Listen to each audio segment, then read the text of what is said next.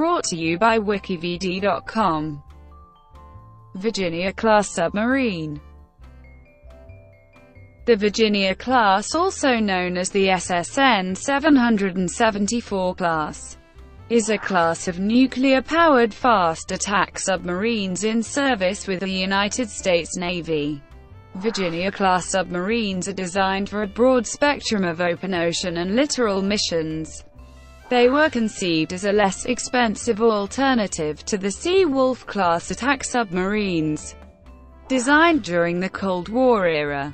They are replacing older many of which have already been decommissioned. Virginia-class submarines will be acquired through 2043 and are expected to remain in service past 2060, based on recent updates to the designs. Some of the Virginia-class submarines are expected to still be in service in 2070. History. The class was developed under the codename Centurion, renamed to New Attack Submarine later on. The Centurion study was initiated in February 1991. Virginia-class submarines were the first U.S. Navy warships designed with the help of computer-aided design and visualization technology. By 2007, approximately 35 million labor hours were spent on designing the Virginia-class. Around 9 million labor hours are required to construct a single Virginia-class submarine. Over 4,000 suppliers are involved in the construction of the Virginia-class. Each submarine is projected to make 14-15 deployments during its 33-year service life. The Virginia-class was intended in part as a less expensive alternative to the Seawolf-class submarines, whose production run was stopped after just 3 boats had been completed. To reduce costs, the Virginia-class submarines use many commercial off-the-shelf components, especially in the computers and data networks. In practice, they actually cost less than $1.8 billion each due to improvements in shipbuilding technology. In hearings before both House of Representatives and Senate committees, the Congressional Research Service, and expert witnesses testified that the procurement plans of the Virginia-class 1 per year, accelerating to 2 per year beginning in 2012, would result in high unit costs and an insufficient number of attack submarines, according to some of the witnesses and the committee chairman. In the 10th of March 2005 statement to the House Armed Services Committee, Ronald O'Rourke of the CRS testified that assuming that the production rate remains as planned, production economies of scale for submarines would continue to remain limited or poor. In 2001, Newport News Shipbuilding and General Dynamics Electric Boat Company built a quarter-scale version of a Virginia-class submarine dubbed Large-Scale Vehicle 2 Cutthroat. The vehicle was designed as an affordable test platform for new technologies. The Virginia-class is built through an industrial arrangement designed to keep both GD Electric Boat and Newport News Shipbuilding in the submarine building business.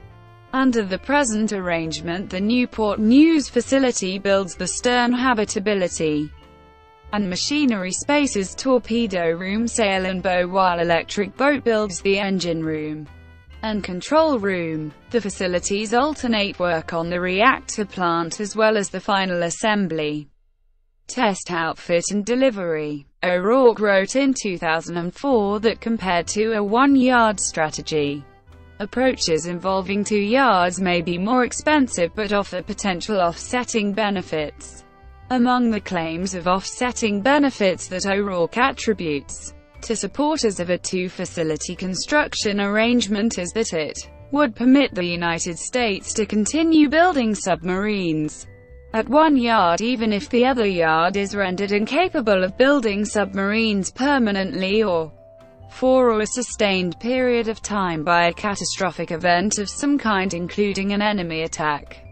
In order to get the submarine's price down to $2 billion per submarine in FY05, the Navy instituted a cost reduction program to shave off approximately $400 million of each submarine's price tag. The project was dubbed 2 for 4 in 12, referring to the Navy's desire to buy 2 boats for $4 billion in FY12. Under pressure from Congress, the Navy opted to start buying 2 boats per year in FY11, meaning that officials would not be able to get the $2 billion price tag before the service started buying 2 submarines per year. However, program manager Dave Johnson said, at a conference on the 19th of March 2008, that the program was only $30 million away from achieving the $2 billion price goal and would reach the target on schedule. The Virginia-class program office received the David Packard Excellence in Acquisition Award in 1996-1998-2008 for excelling in 4 specific award criteria: reducing life cycle costs, making the acquisition system more efficient, responsive and timely, integrating defense with the commercial base and practices, and promoting continuous improvement of the acquisition process. In December 2008, the Navy signed a $14 billion contract with General Dynamics and Northrop Grumman to supply 8 submarines. The contractors will deliver 1 submarine in each of fiscal 2009 and 2010 and 2 submarines on each of fiscal 2011, 2012 and 2013. This contract will bring the Navy's Virginia-class fleet to 18 submarines.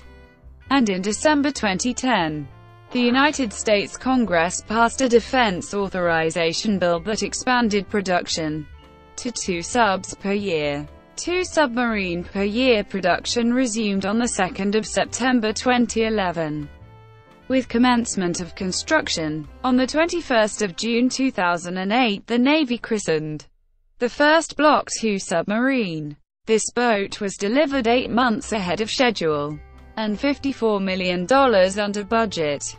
Block II boats are built in 4 sections compared to the 10 sections of the Block I boats. This enables a cost saving of about $300 million per boat, reducing the overall cost to $2 billion per boat and the construction of 2 new boats per year. Beginning in 2010, new submarines of this class will include a software system that can monitor and reduce their electromagnetic signatures when needed. The first full-duration 6-month deployment was successfully carried out from the 15th of October 2009 to the 13th of April 2010. Authorization of full-rate production and the declaration of full operational capability was achieved 5 months later. In September 2010, it was found that urethane tiles applied to the hull to damp internal sound and absorb rather than reflect sonar pulses were falling off while the subs were at sea. Admiral Kevin McCoy announced that the problems with the mold-in-place special hull treatment for the early subs had been fixed in 2011. Then Minnesota was built and found to have the same problem. Professor Ross Babbage of the Australian National University has called on Australia to buy or lease a dozen Virginia-class submarines from the United States rather than locally build 12 replacements for its S. In 2013, just as 2 per year sub-construction was supposed to commence, Congress failed to resolve the United States fiscal cliff, forcing the Navy to attempt to deobligate construction funds. Technology barriers. Because of the low rate of Virginia production, the Navy entered into a program with DARPA to overcome technology barriers to lower the cost of attack submarines so that more could be built to maintain the size of the fleet. These include unified modular masts. For the first time in history, the design of the 8 masts in Virginia-class has been unified in a universal modular mast program led by L3 Keo. Shared components have been maximized and some design choices are also shared between different masts. The first was first installed on a Los Angeles-class submarine. The is an integrated system for housing, erecting, and supporting submarine mast-mounted antennas and sensors. The UMMs are Photonics masts. The Virginia class is the first to utilize photonic sensors instead of a traditional periscope. The class is equipped with high-resolution cameras along with light intensification and infrared sensors, an infrared laser rangefinder and an integrated electronic support measures array. Two redundant sets of these sensors are mounted onto an BVS-1 Photonics masts located outside the pressure hull. Signals from the mast sensors are transmitted through optical fiber data lines through signal processors to the control center. Visual feeds from the masts are displayed on liquid crystal display interfaces in the command center. The design of earlier optical periscopes required them to penetrate the pressure hull, reducing the structural integrity of the pressure hull as well as increasing the risk of flooding, and also required the submarine's control room to be located directly below the sail fin. Implementation of photonics masts enabled the submarine control room to be relocated to a position inside the pressure hull which is not necessarily directly below the sail. The current photonics masts have a visual appearance so different from the ordinary periscopes that when the submarine is detected, it can be distinctly identified as a Virginia-class vessel. As a result, current photonic masts will be replaced with low-profile photonics masts which resemble traditional submarine periscopes more closely. In the future, a non-rotational affordable modular panoramic photonics mast may be fitted, enabling the submarine to obtain a simultaneous 360 degrees view of the sea surface. Propulsor. In contrast to a traditional bladed propeller, the Virginia-class uses pump jet propulsors, originally developed for the Royal Navy's S. The propulsor significantly reduces the risks of cavitation and allows quieter operation. Improved sonar systems. Sonar arrays aboard Virginia-class submarines have an open system architecture, which enables rapid insertion of new hardware and software as they become available. Hardware upgrades are usually carried out every 4 years, while software updates are carried out every 2 years. Virginia-class submarines feature several types of sonar arrays. Virginia-class submarines are also equipped with a low-frequency towed sonar array and a high-frequency towed sonar array. Virginia Payload Module. The Block 3 submarines have 2 multi-purpose Virginia payload tubes replacing the dozen single-purpose cruise missile launch tubes. The Block V submarines built from 2019 onward will have an additional Virginia Payload Module mid-body section, increasing their overall length. The VPM will add 4 more VPTs of the same diameter and greater height located on the centerline, carrying up to 7 Tomahawk missiles apiece. That would replace some of the capabilities lost when the SSGN conversion ESA retired from the fleet. Initially 8 payload tubes silos were planned, but this was later rejected in favor of 4 tubes installed in a 70-foot-long module between the operations compartment and the propulsion spaces. The VPM could potentially carry medium-range ballistic missiles. Adding the VPM would increase the cost of each submarine by $500 million. This additional cost would be offset by reducing the total submarine force by 4 boats. More recent reports state that as a cost reduction measure, the VPM would carry only Tomahawk SLCM and possibly unmanned undersea vehicles, with a new price tag now estimated at $360,380 million per boat. The VPM launch tube's silos will reportedly be similar in design to the ones planned for the Ohio-class replacement. In July 2016, General Dynamics was awarded $19 million for VPM development. In February 2017, General Dynamics was awarded $126 million for long lead time construction of Block V submarines equipped with VPM. Block I. Modular construction techniques were incorporated during construction. Earlier submarines were built by assembling the pressure hull, and then installing the equipment via cavities in the pressure hull. This required extensive construction activities within the narrow confines of the pressure hull, which was time-consuming and dangerous. Modular construction was implemented in an effort to overcome these problems and make the construction process more efficient. Modular construction techniques incorporated during construction include constructing large segments of equipment outside the hull. These segments are then inserted into a hull section. The integrated raft and hull section form a module which, when joined with other modules, forms a Virginia-class submarine. Block I boats were built in 10 modules, with each submarine requiring roughly 7 years to build. Block II.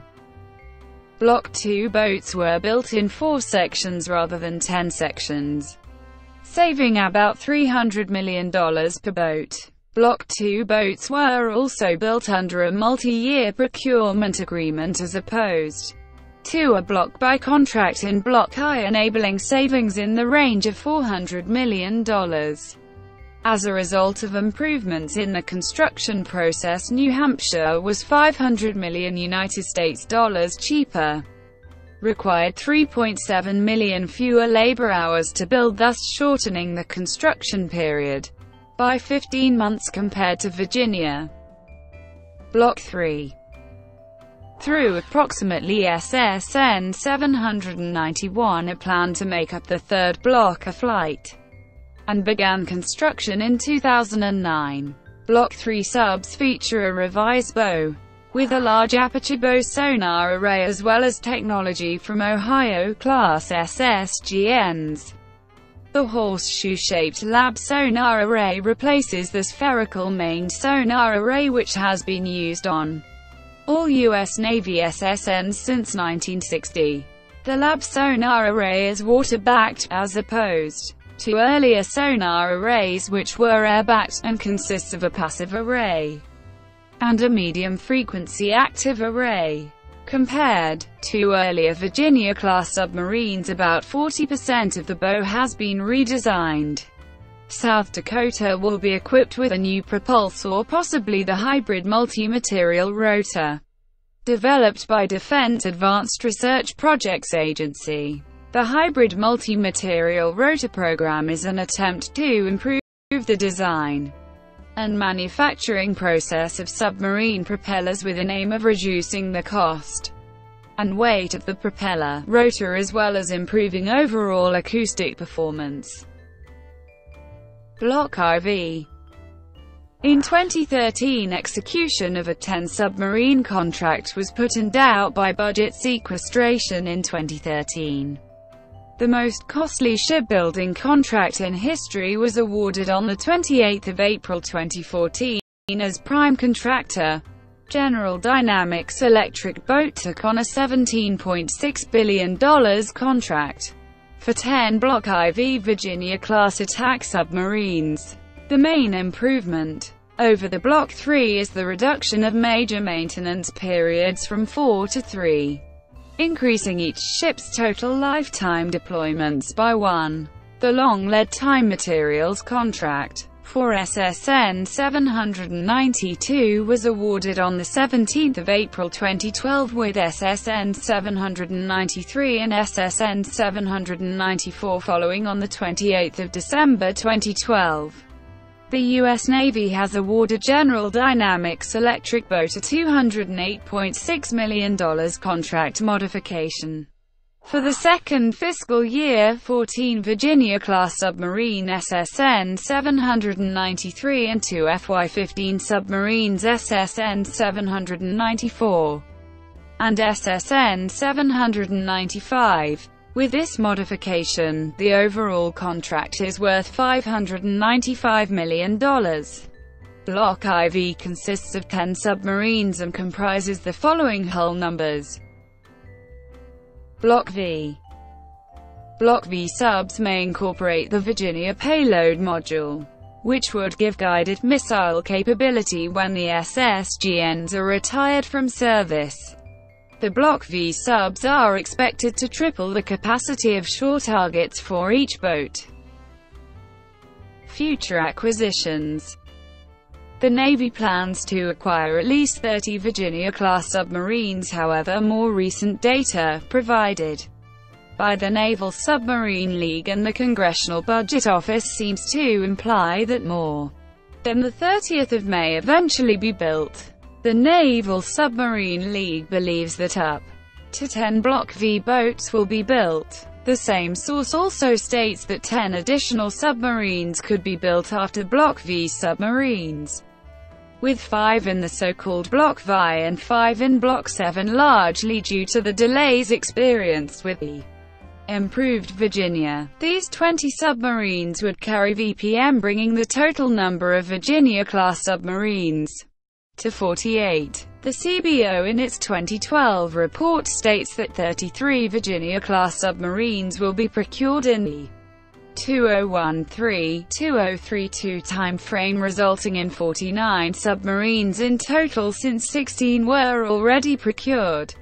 by the end of 2012. Such a long production run seems unlikely, but it should be noted that another naval program is still ongoing, even though the first vessel was procured in 1985.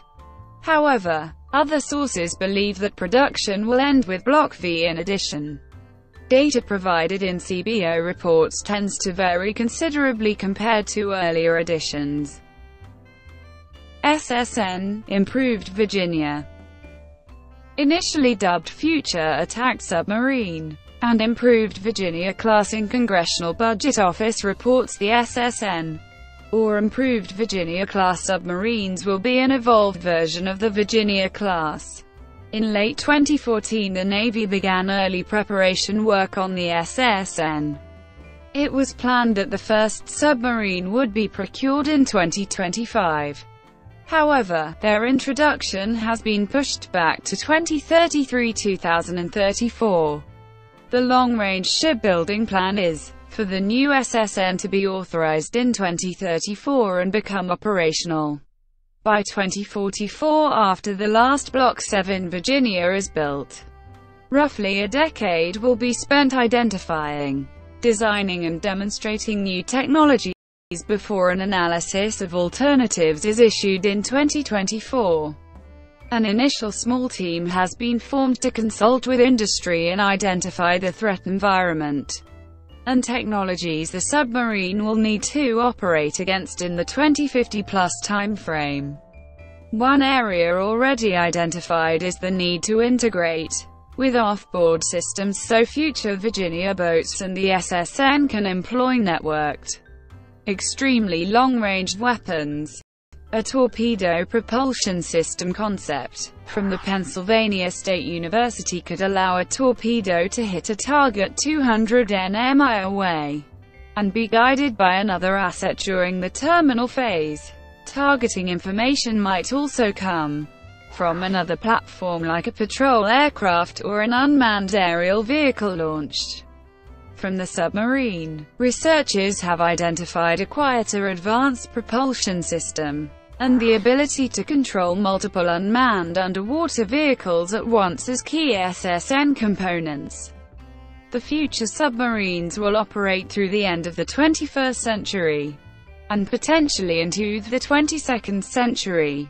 New propulsion technology, moving beyond the use of a rotating mechanical device to push the boat through the water, could come in the form of a biomimetic propulsion system that would eliminate noise-generating moving parts like the driveshaft and the spinning blades of the propulsor. In humor. Beginning in 2015, Dan's Papers, a weekly lifestyle publication in the Hamptons area of Long Island, New York, initiated satirical news spoofs featuring the Hamptons Police Submarine Unit that caricaturized the affluent area's police department acquisition of a military surplus Virginia-class submarine for routine ocean patrols and law enforcement, with similar tongue-in-cheek overtones of excessive militarization of police. While perhaps clearly a spoof to an informed reader, and the news reports were otherwise realistic, and of consequent readership response, that the paper later featured a spoof local investigation titled "Area Man Reveals Hamptons Police Submarine Story as Hoax." The satire was also of sufficient quality to eventually lead to the creation of a Snopes.com refutation of the existence of such an expensive military surplus acquisition for local police department usage. Brought to you by WikiVidi.com. Would you like to know more?